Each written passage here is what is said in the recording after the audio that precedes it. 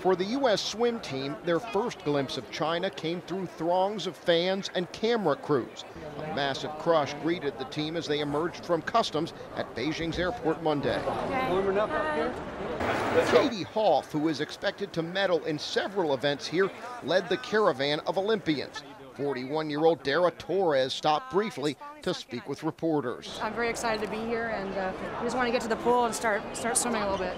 The U.S. team arrives in Beijing amid high expectations after Olympic-bound swimmers snapped a number of world records during the team trials last month.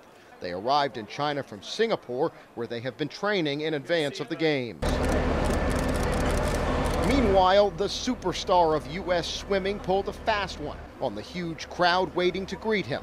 Michael Phelps was whisked out of the airport through a different exit than his teammates. Cameras caught up with Phelps as he sat on the team bus. His attempt to elude the world media only intensified the chaos around him as his teammates watched with amusement. Phelps is expected to be a medal threat in all 8 events in which he is scheduled to compete.